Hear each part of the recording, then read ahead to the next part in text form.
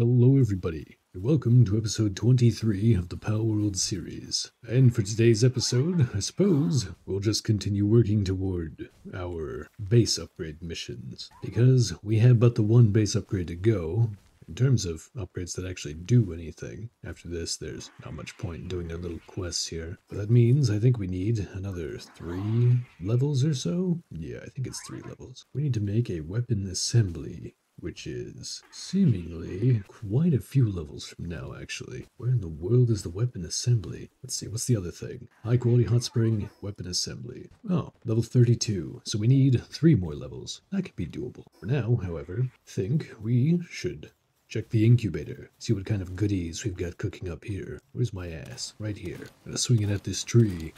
This thing comes back every time I play. And I don't know why. Let's go ahead and crack this egg open and see what's in there. Fox sparks. Would have been better scrambled. We'll put another egg inside, which is only about 5 minutes away. It's not too bad. Let's pay a visit to the other base, because I think we could use an extra stockpile of arrows. We're lacking a little bit, or at least getting a little bit lower. I get the feeling this is going to lead to an insane amount of pal spheres. We might have to dump some of them just because of their weight. Yeah, we're probably going to have to dump some of them. I'll never get over the wonderful sound of picking up hundreds of items all at once. Not many things can make you much happier than loot. Loot. That's the sound of happiness right there. Free loot and I didn't have to do anything to earn it. It sounds insane. It'd be nice if they didn't dump their things on the outside of the ranch as well, but can't ask for too much. How's this thing looking? Oh yeah, they're fine. They still got berries and other things. Apparently we have to craft a bed though. I don't understand why. Should already have beds here. But oh well, we'll just drop another one. Bed type, but like, not the kind where you lay down. Right about there should do. And I should have War Sect. Was he capable of crafting? I don't remember. Let me check. Seems a little big to be doing things like that. He's got level 1 crafting. I guess we'll stick with using the Petalia for crafting then. And now, apparently there's a boss that we never defeated, so I guess we'll target that. Anything to give us more technology points. Oh, okay, I'm being attacked before I can even load in. That's not good. Let's get on our dog, and I guess we're heading sort of southwest-ish. Ouch, ouch, ouch again. I mean, they don't do much damage, but they're definitely annoying. Pests, if you will. Is that a robin quill? It sounded like a robin quill. I'm good. Get away from the robin quill. Not interested. My goal is this boss, which I think is right down this way. Let me check the map again. Yeah, it should be right over here. Should be. Is it down this way? No, that's just a empty plain. Oh, there it is. Just kind of out in the open. Understood. Let's take this robin quill out first. Don't need this thing getting in the way. Sure, I can handle at least one of these. Ouch. Yeah, easy peasy. Just use your skills interchangeably. Now the hard part is going to be dealing with this thing. I figured out at this point that fighting the bosses is best with me not riding my creatures. Now let's start out with the War Sect and see how that goes. Oop, dog already started it off. This is interesting. Definitely have to try and catch this thing. Could be a strong flyer. I'm assuming you can ride it, and I'm assuming it can fly, but we'll see. If so, we'll have to take to the sky. But what are you trying to do? Hit me with an AoE? Nah, dog. You stay over there. So far, the War Sect is doing alright. It does seem fairly tanky. The plus side is that it's weak to fire, but its special ability also makes it resistant to fire, so it doesn't take as much damage from it. Ouch. Well, I guess I can take at least one hit to the face. That's a plus. Oh, okay. He's summoning tornadoes. Ouch, and they hurt a lot. Is that a bird? Is that bird attacking me? Why? Why is there a bird? I missed. It's a surprisingly small bird. I have to just kill this thing, I guess. Not particularly worried about catching it. It's attacking my War Sect. Alright, send out the next creature. My War Sect is kind of getting bopped. Ooh. There we go. Looks like my bird was stronger. Ooh, I'm just taking a lot of these hits when I don't need to. Oh crap, here comes another one of those birds. I don't know why they keep involving themselves. You know what, can I catch this thing? 11%? That's okay. I'll just let my Nightwing handle the fight while I try to catch this bird thing. 12% now. Must have gotten hit. You'd think this was a boss fight or something, but nah. Let's get the dire howl out. The Nightwing is starting to get a little low on health. Oh crap, here comes another one of those tornadoes. No barrel roll. Ouch, still got hit. Rough life. Think I might have to use a better sphere. This is gonna take forever. This damn Gale Claw just doesn't want to stay in. Oh, the Elphidran's almost wasted too. Drawing the dog. Oh, watch it. See if we can catch it with normal spheres. 0.03% chance to catch. Oh, we got the Gale Claw, that's a plus. Alright, Gigaspheres it is. 14% is not great. We'll keep hitting it with one crossbow bolt every time it breaks out. At least until it gets down to about 20 health, should be good. Because I only do about 17 damage. Gotta break out again? Of course you are. Come on, you can only hit it about one more time. Yeah, we'll stop there. And now it's just a matter of whether or not it wants to stay in before I use up all of my Gigaspheres. Those are the only ones I have outside of the standard balls. 15% is a pretty good rate, at least I think. Oh, looks like we got him. 2 shakes and it's over. Elphidran. Looks like this one has the Swift passive ability too, so it'll be faster if we can ride it. If we can ride it though, I'm not really certain. I haven't checked. But that means we have more technology points. The purple points. The only other method I know of for getting those, it takes 3 for the next set of things, technologies. The only thing I can think of that can also give the technology points would be finding dungeons out in the open world, which I'm sure is a great idea. SYNOPSIS. Might as well catch one of these. They're only level 19 after all. Just hit it with this fire breath. Yeah, oop, I didn't want to use a Gigasphere. That was a waste and a half. But I guess we've got it. Free moth. Let's go ahead and make our way back to the nearest teleport area. Fast travel point, or whatever. Let's catch some bristlets too. Wow, that almost killed it. 16%? Sure, I've got the patience. You will be mine. Shouldn't take too many tries. I mean, 16%? It's a pretty high number to me. If you've experienced the old Pokemon games, then you're used to having these kind of catch rates. Worse even. Try to catch one Ho-Oh with a normal Pokeball? Ooh, you're in for quite a ride. Let's go ahead and fast travel back to the base and see what that Elphidran thing is about. Hopefully it's strong. It was a boss creature after all. Wait, this isn't my base? I don't know why I keep traveling back to that point. Here we are. Now let's take a peek at what we got. Elphidran. Elphidran right here. All it can do is 2 woodcutting, which is not great. However, might be a good replacement for the Nightwing. If we're going to have 2 flyers in our team, I get the feeling the Elphidran is going to be superior. But we're going to have to find the saddle for it, which could be a process. Who knows what level they want you to be for that? Well, I guess we're about to find out, and we'll be the ones who know. Elphidran. Oh, it's the same as the Vanworm, weirdly enough. And the requirements are pretty light. The only problem, of course, being that it's probably going to take several eternities for it to craft. Let's go ahead and get the battalion on the craft for that. I think that's the fastest I'm going to get. And while we're at it, crack this egg. Apparently it's been about 5 minutes. Didn't feel that long. We got a Capriti, but I guess we never have to catch any more of those. So that's cool, I suppose. Pop in this next scorching egg. I guess I have to dump some things in my inventory. I'm barely over it. Oh, nope. I just drew the battalion back in. Getting confused. It's been a moment since I played. I'm suffering from encumbrance. There we go. That fixed most of it. Whatever was in that chest. How are we doing over here? Well, we need 11 of those Liftmonk effigies before we can do anything. I'm curious how much of the wheat we've gotten. Not too much, 120. I was hoping for more, but we have an insane amount of berries. Loads and loads of berries. Let's go and collect this flour and set up more to be crafted. It's the only purpose of wheat, after all. Might as well take the Palladium too. We are running low on Gigaspheres. We're gonna have to craft some more. Get some of that good stuff.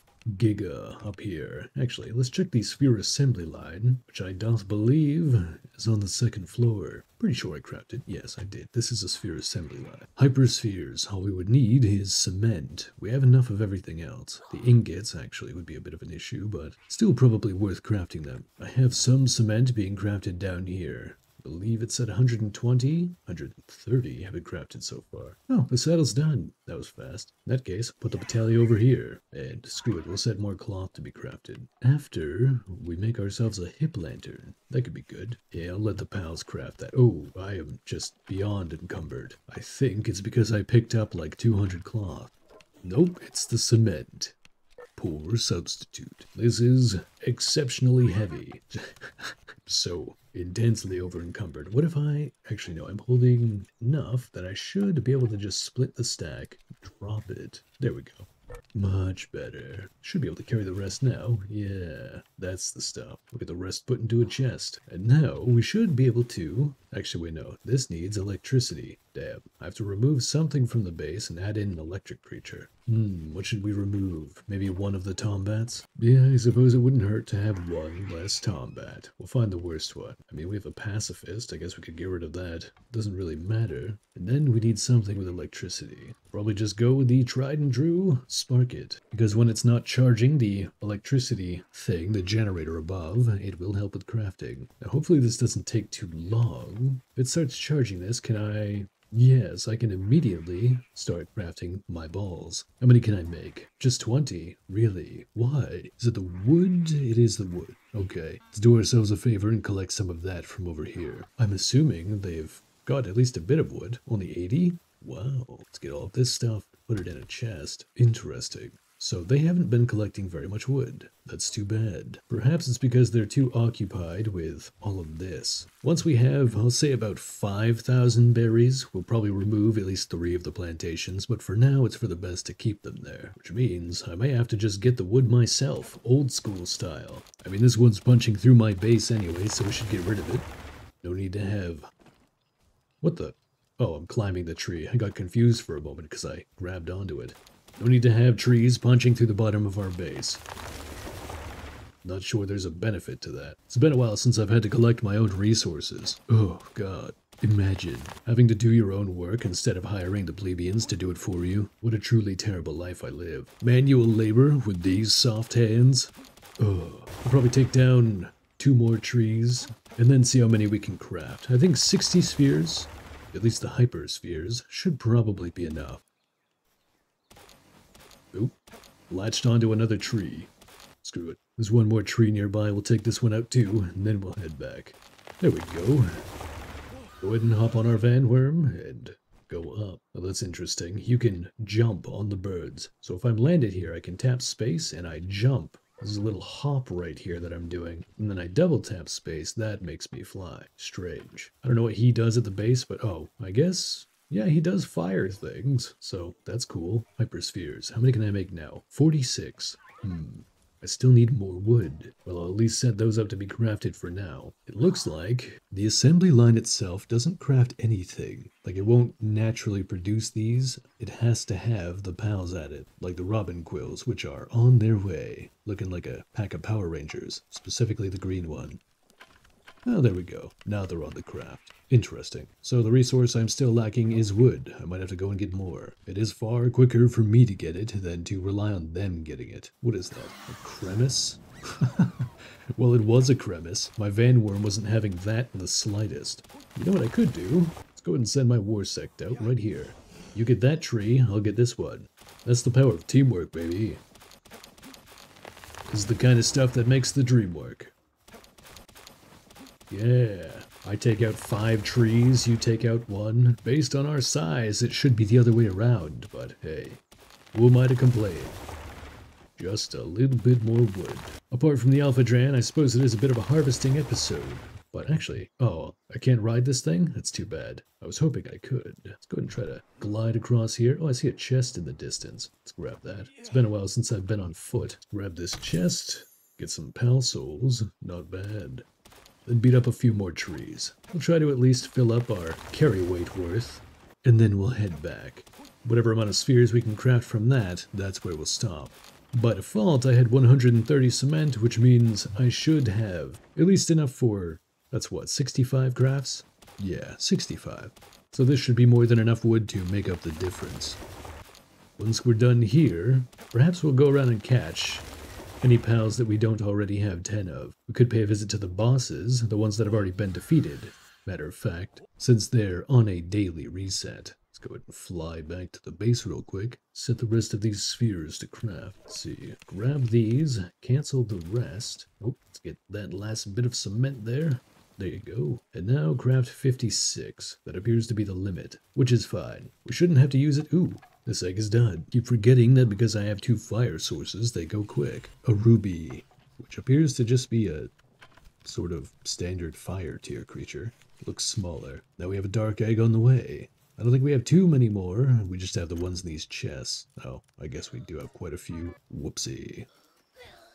These pals make some pretty interesting noises, that's for sure. Huh. Lantern is done. Go ahead and grab that. And I am curious exactly how fast this Elphidran is. So if we hop on this, on the ground, it's actually pretty quick. Almost matches the wolf speed. Then airborne, yes, it can fly, and oh wow, this thing kind of Tokyo drifts. Alright, cool. Runs out of stamina fast, but Tokyo drifts. Pretty good. If I stand... No, I have to dismount to fast travel. That's okay. Gotta get my torch equipped. And we'll start with the Chillette, which is right near the base. Where's the Elphidran? Stop it. It's not time to woodcut. Whoa, okay. I just teleported through my base to mount that thing. Did it with a quickness. Let's go and cross this bridge and catch ourselves a Chillette. This thing. Oh, it's asleep. You have to be careful not to eliminate the thing in a single attack. What would be my weakest hit? Left click? Yeah, seems like that's the one to go with. Mystic Whirlwind. I think this is the tornadoes that it was using on me. Hopefully it doesn't go... I was gonna say hopefully it doesn't kill anything, instead it just proceeded to do nothing. Sea attack, flare arrow, not bad. I think I'm gonna remove that Mystic Whirlwind once I get another ability, because it kind of sucked. Let's use this, and now it's pretty low on health. We'll use the crossbow to finish up the rest of it. One more hit to the body. There we go. Sphere time. Now we gotta get that torch equipped again because we're taking cold damage. Unpleasant. There we go. We have 3. We need to catch 7 more. Next up, I guess we'll go for this thing, the King P.A.K.A. The easiest way to do that is to fast travel to the nearest, well, fast travel location, and then travel to the nearest point for the P.A.K.A. Oop, I just picked up a bunch of ore. Good thing it didn't over-encumber me. Dismount the Elphidran and, let's see, where's the nearest location of the P.A.K.A.? Right here. A small settlement. Then we head northwest. We want to get 10 of everything to maximize the XP. And it seems like the amount that we get, even for catching things that are lower tier, still give us a surprising amount of XP. Is this the proper direction? No. North. We want to head northwest, not southwest. Wow, this thing is nice and quick. I do like this. Let's keep going. Where's the P.A.K.A.? Here, P.A.K.A. Oh, there it is. Along with some Melpacas. We could probably catch those too. Let's take a quick peek at the Elphidran. It does have other abilities. Go ahead and replace the Mystic Whirlwind. Go ahead and dismount and remount to get a reset with Dragon Cannon, the generic attack. This one. Yeah, blasted. Try to not kill. Okay, there we go. Start throwing spheres. This thing should be easy enough to catch. Yeah, easy enough. Come on, just stay in the sphere. There we go. No? Okay. Want to play hard to get? That's it. Join the slaves. I mean the friends. Try to catch this P.A.K.A. Should be pretty easy. It's only level 20 after all. Basically just going to face tank it and hope for the best. I get the feeling this thing can take quite a few hits. And I know I've got my armor, so I can too. Ouch. Too bad I can get staggered so easily. That's the only problem. Yeah, this thing is actually pretty healthy, this P.A.K.A. Well, that move might actually hurt a little bit. Nothing too crazy, but still hurts. You know what? I will dismount so that the Elphidran can do its own thing while I don't ruin the durability of my armor, because that costs a lot of ingots to repair. I'd rather just Dark Souls it and roll everything. It does pretty well. I think I drained almost half of its health while I was on the back of it, so this isn't a true contest of what it can do on its own. I basically forced it to face tank. Now the pack is targeting me, mostly. It should be able to dish out quite a bit of damage. Altogether, the Elphidran seems to have quite a big HP pool. Maybe that's kind of what its stats are supposed to lean toward. Come on. Almost down. Just a little bit more to go, buddy. We're gonna be friends whether you want to or not. Okay, now we draw the Elphidran in, and spheres. 48%. It's actually better than I expected. Oh, I'm using the Gigaspheres, that's why. I guess that makes sense. Now let's go ahead and head back to a quick travel point. Avoid the random humans just moonwalking into that wall. As with any good bug, your best bet is to just not look directly at it. Now we'll head right on back home. And this has been episode 23 of the Palworld series. Thank you all for watching. I hope you have a wonderful day, and I will see you in the next episode. But for now, goodbye.